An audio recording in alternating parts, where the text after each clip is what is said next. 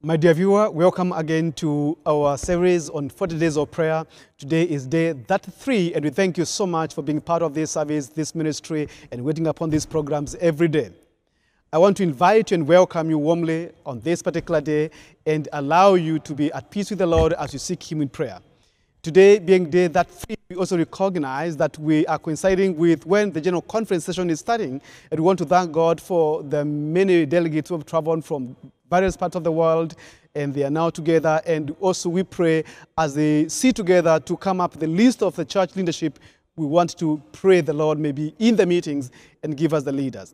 Now, to guide us, this is a text that we'll be sharing from the book of Hebrews chapter 4. But before that, this morning, I'm glad to be joined with a good team of people who are going to give us a piece of music. And I want you to be blessed by their ministry as we sing together and pray together in this service. My Lord has come and so wondrous fine, and mother texture feels. Its fragrance reach to this heart of mine, with joy my being thrills. Out of the ivory palaces, into a world of woe, only His great eternal love made my Savior go. His life has also its sorrow so, for our lows had apart. And when I think of the cross He bore, my eyes with teardrops start. Out of the ivory palaces, into a world of woe, only His great eternal love made my Savior go. His garments too are in azure dipped, with healing in a touch. In times of sin at my feet had slipped, He saved me from its clutch. Out of the ivory palaces, into a world of woe, only His great eternal love made my Savior go. In garments glorious He will come to open wide the door, and I shall enter my heavenly home to dwell forevermore.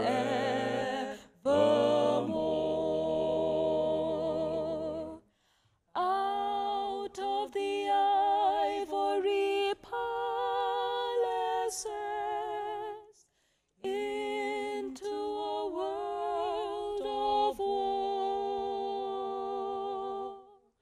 only His great eternal love made my Savior go. Out of the ivory palaces, into a world of woe, only His great eternal love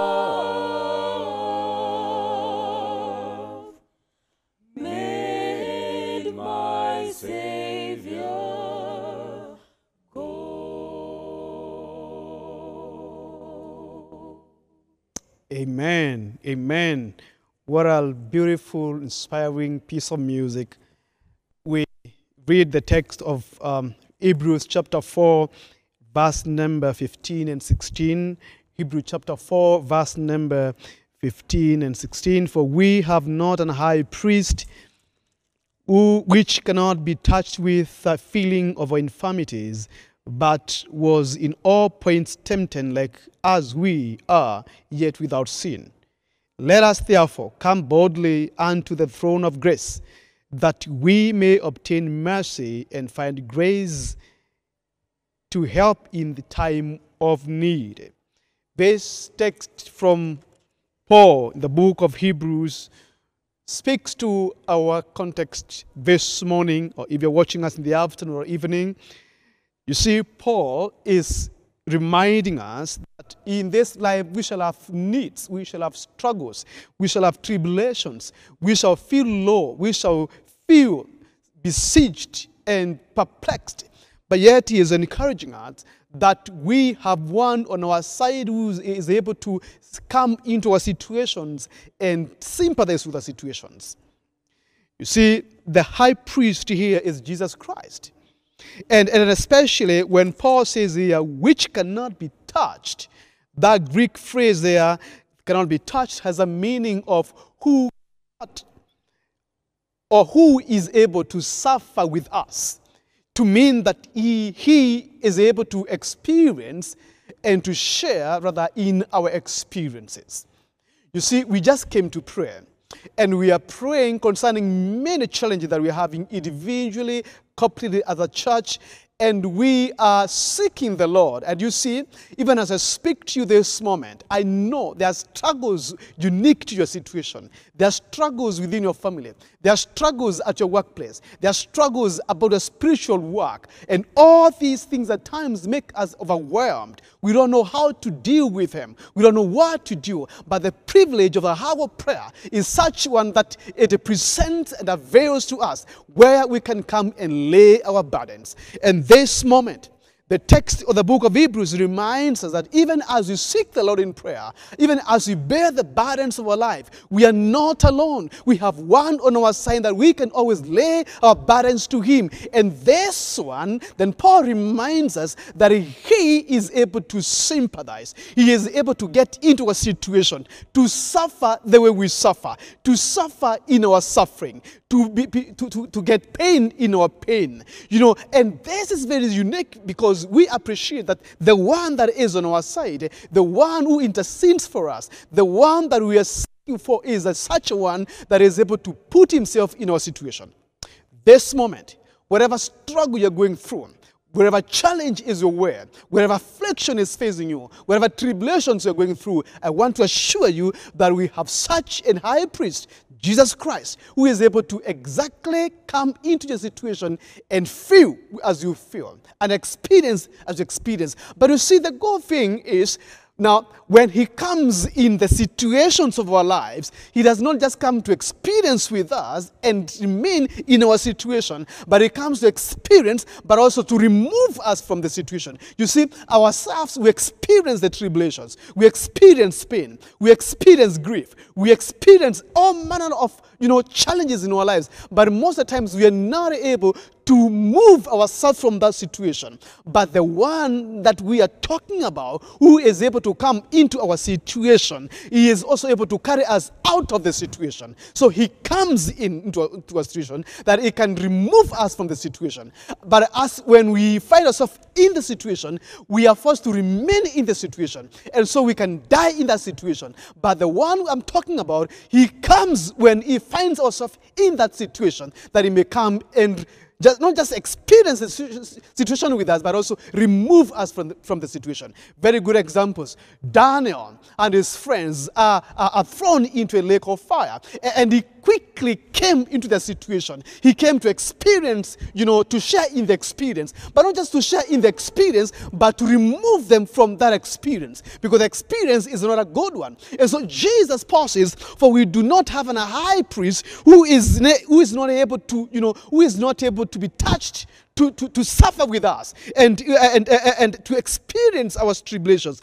but one who in all points, in all areas of his life, was tempted as we are. And so yet he knows when we are paid.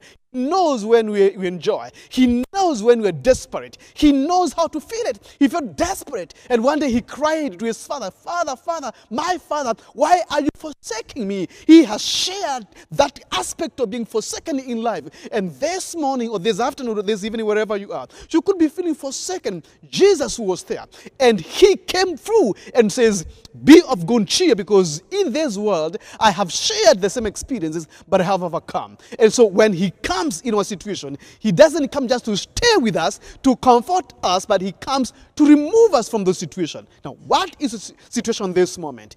What is the situation this morning? What is your experience like? Are you feeling caged? Are you feeling in a place you can't help yourself? Are you feeling overwhelmed? Maybe it's the issues in your marriage, or your health issues, or in career issues. What is it? Are you feeling overwhelmed? Your spiritual journey, you're backsliding every time. You're trying your best to be this Christian who walks genuinely with the Lord. But you see, as you try it, you find yourself stumbling and falling again back to that sin. Don't struggle. We have one who is able to sympathize, but not just to sympathize, but to come and remove us from the situations. And so this moment as we pray, we are praying and inviting him who is able to come into our situations to remove us from our situation. And we need to do this in the context of especially verse number 16, which says, let us therefore come boldly unto the throne of grace, that we may obtain mercy and find grace in time of need. You see, we need to come in confidence that it doesn't matter the ugly situation. It doesn't matter how it looks like. If we fix our eyes on Jesus, we fix our eyes on him, who is able to sympathize and also to remove us from the situation, we will find grace. We will find mercy. We will have confidence. And I want to invite you as we pray this moment that forget about what you're going through, but look at him who is able to come right now in a situation and remove you. That you can have peace in your mind, you can have peace in your life, and you can obtain mercy from the Lord.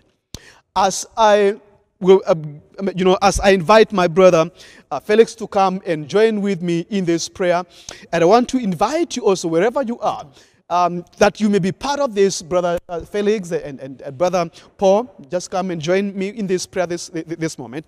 We are going to pray, and we are praying that the Lord may come into the situations of our lives. In the situation of your life, we are praying for you that God may come in the situation of your life. You see, now wherever you are, we don't know what you're going through, but I'm sure there's something you're struggling with. And we are here praying for you without knowing what you're going through. But I want you to embrace faith. Say, Jesus, as these men are praying, they are praying for me. Please, God, hear this prayer. I want you to put your faith in this prayer as you seek the Lord, because we have a high priest who is able to sympathize, not just to sympathize with us, but actually to remove us from those ugly situations of our lives.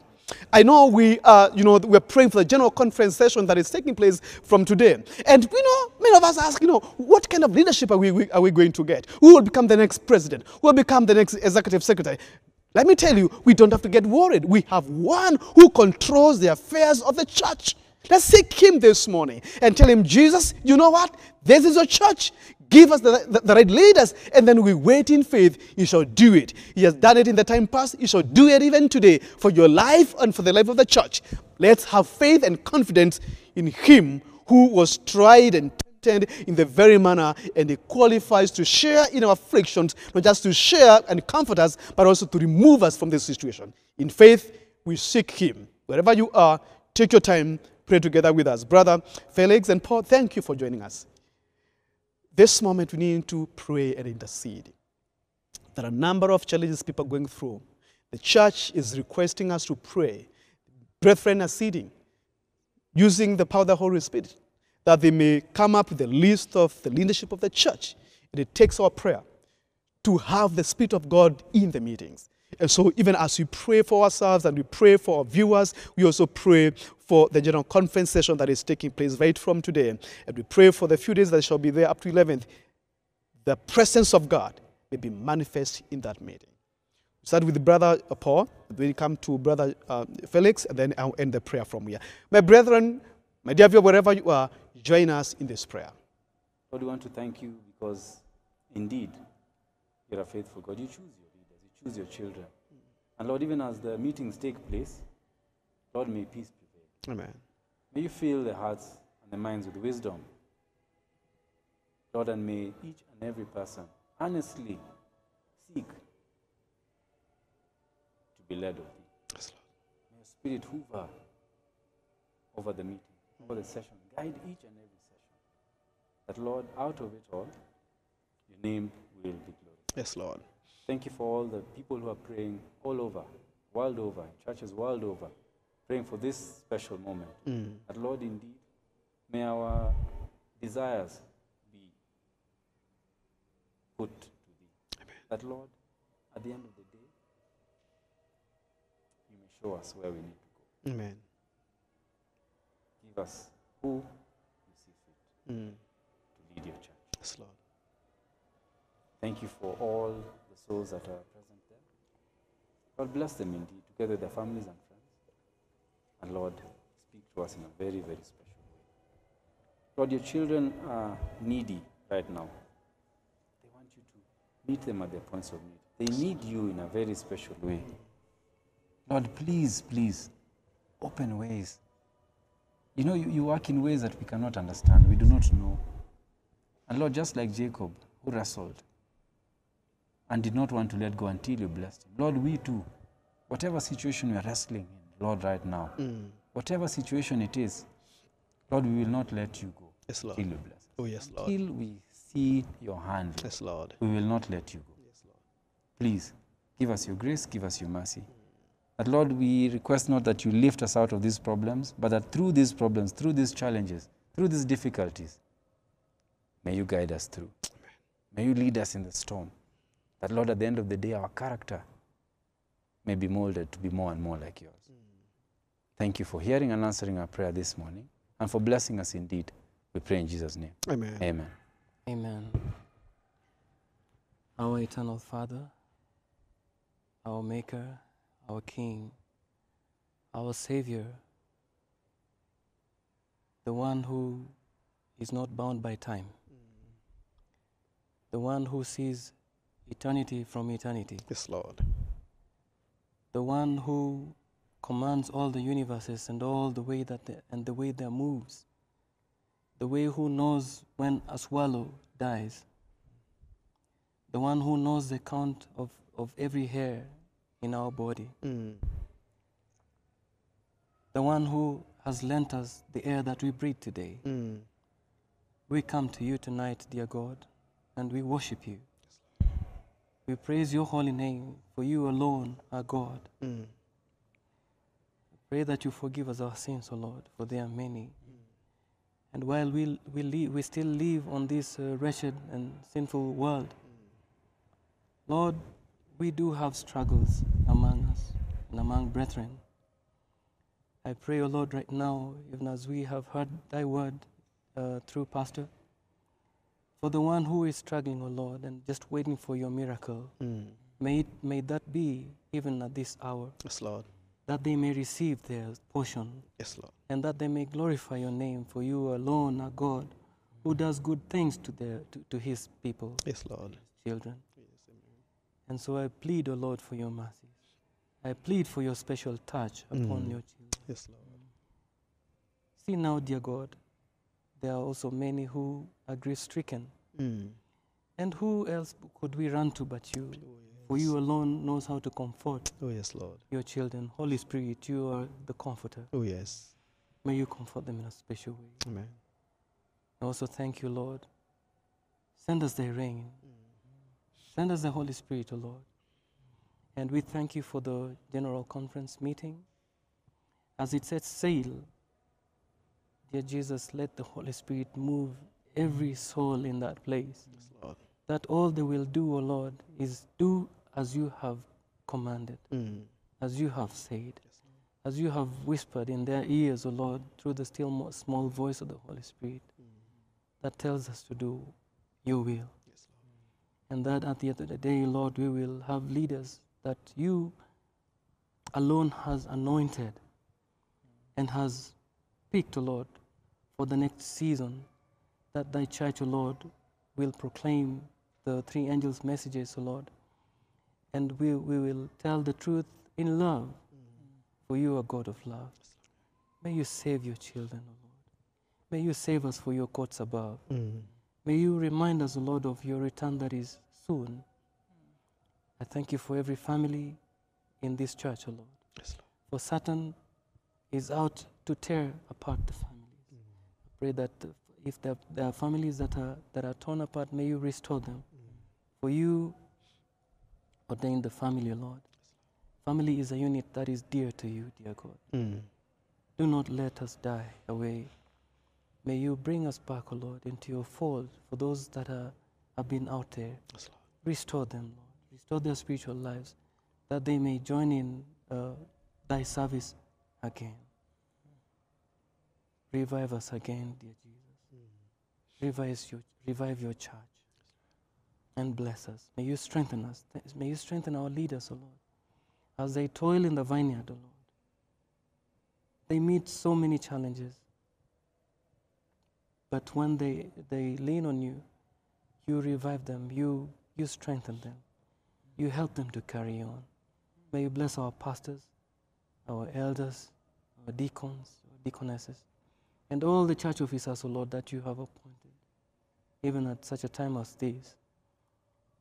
The days are wicked, Lord, but we trust in you. Yes, Lord.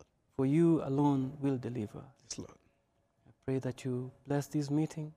May you bless us all, Lord, and keep us even unto that day when you shall return with glory and power. In Jesus' name I pray. Amen. Amen. Lord, we continue to wait upon you this moment of prayer to thanking you, Lord, for many things you have done upon our lives. We thank you for the presence of your grace in our lives. And as we stop a little longer this moment to seek your face, Lord, it's in recognition that you have a promise that you will not turn us away when we come to you. So, Lord, we approach the throne of grace in confidence because we know we have one on our side, the high priest of our life, who was tried and tempted in the very manner we are today. Yet he overcame every trial. So he qualifies because he is able to sympathize with us. He is touched with our infirmities and he knows our pain. Not just knowing and sympathizing, but Lord, he creates a way for us. And this, our prayer, Lord, we are seeking that we may create a way for each one of us. Look at your children, Father, wherever they are seeking you in various ways. Many are afflictions of the righteous, yet, Lord, you deliver them from all. And this moment, Lord, we believe in faith that through the mighty working of the Holy Spirit, you shall deliver us from all the afflictions and the challenges that we are faced with. I want to commit my dear viewer before you, Lord, this morning. I don't know what they are going through. I don't know what the experience looks like, but you do understand, my Father. And in faith, they have joined us in prayer. Lord, I'm seeking that you shall lift them from where they are. You shall lift them from their struggle. You shall take away the burden of their life and give them peace. You have promised, Lord, if we approach you in confidence, we shall obtain mercy and peace and grace. And Lord, this moment we are seeking for that mercy. May you be merciful upon your children, Lord. We need your care. We need your love. We need to experience your touch. Lord, visit with your children in their situations, oh my Father, and give them your mercy. Give them peace. The evil one has troubled your children. Men are walking stressed, depressed because of many care of this life. They have no one to turn to apart from you.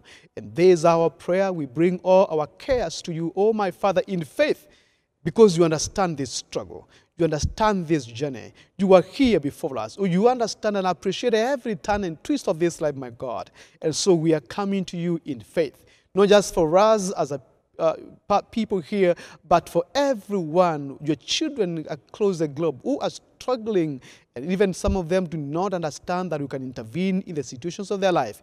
Yet, Lord, we are also praying for such, that you shall reach out to them, not because they called upon you, but because you are a gracious Father. Visit with them, oh my God, and give them peace, give them victory, give them success.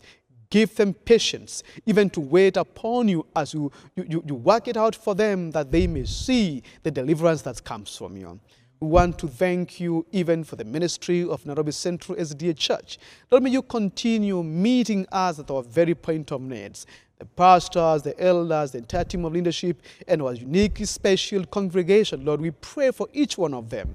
These members who gave to our hands, my Father, you know their needs. You know their struggles. You know their pain. You know their joy. And this, our Lord, and lift the entire congregation before the throne of grace. You are a gracious Father. Oh, my God, may you meet this church at a very point of needs. May you supply to their daily needs, because you promised that you'll give us a bread. So, Lord, may you supply it to them. And may you heal those who are sick, we pray in Jesus' name. May you give them peace, we pray in Jesus' name. Our children who are in school, we pray for them. Lord, may you give them the best of performance in schools.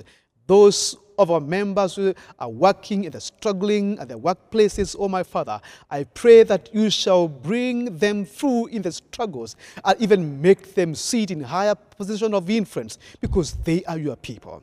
We want to thank you and remember especially the General Conference that is sitting from this day, the next few days, Lord, that you may guide them to put up a list of men and women that are going to minister and serve and lead the church.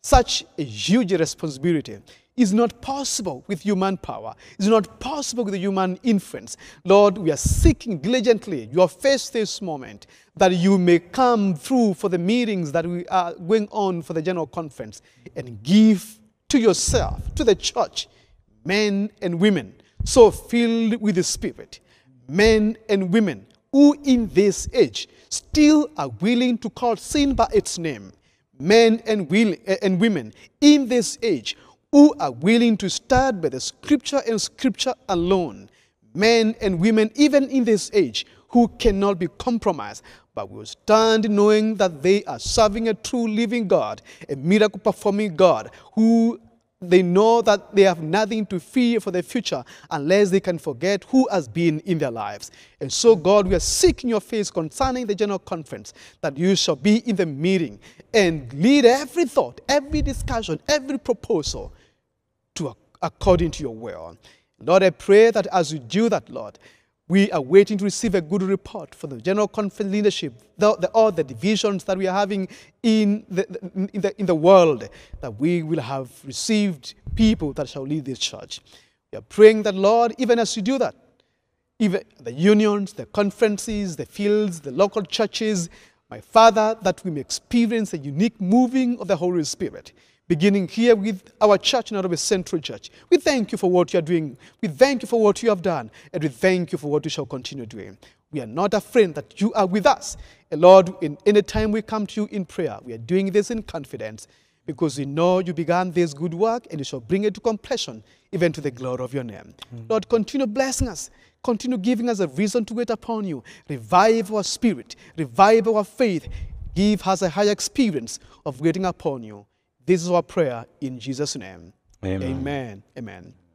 Thank you, my dear viewer, for being with us and every time waiting upon these programs. I want to thank you so much. And once more time to request you, if you have not subscribed to our programs, just click that red button there, that you may be part of these programs. Even way after we have completed the 40 days of prayer, we shall be coming up with the new programs. Anytime we have a new program, you shall be notified. But more importantly, share with your friends as much as you can. Just click that button of sharing. Share with anyone that you can imagine. You never know who needs this message, this word of hope, at a time like now.